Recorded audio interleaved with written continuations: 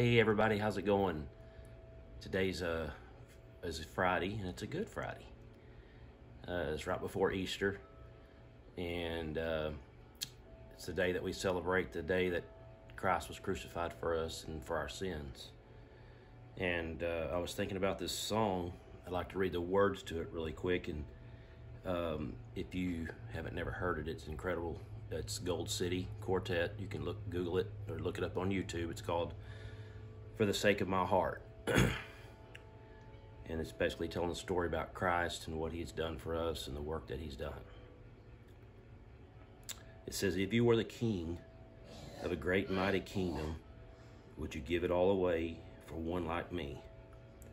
Would you step down from your throne and all that you've ever known to walk this earth in mere mortality? Would you give up all your treasures beyond what could be measured to live a life just a simple common man? Would you be born just to die to save a worthless soul as I and shed your precious blood for who I am?" The chorus says, "For the sake of my heart, he was willing to go all the way to an old rugged cross, where he took all my shame and banished my blame, so that I no longer had to be lost.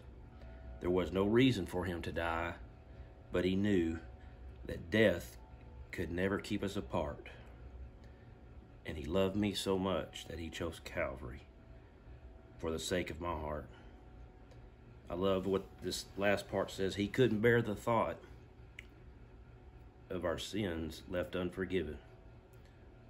Because the Bible says that the shedding of the blood of bulls and goats and the sacrifices that people had been doing all through the years couldn't wash away our sins. We needed the perfect lamb.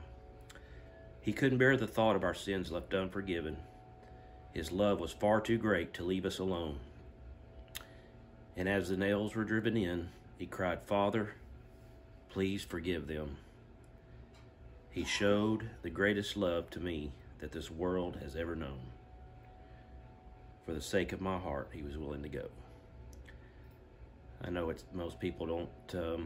Most people maybe celebrate Sunday because it's Easter, when he's the Resurrection Sunday. But in order to get to Sunday, you had to go through Friday, and I'm thankful for it. God bless you.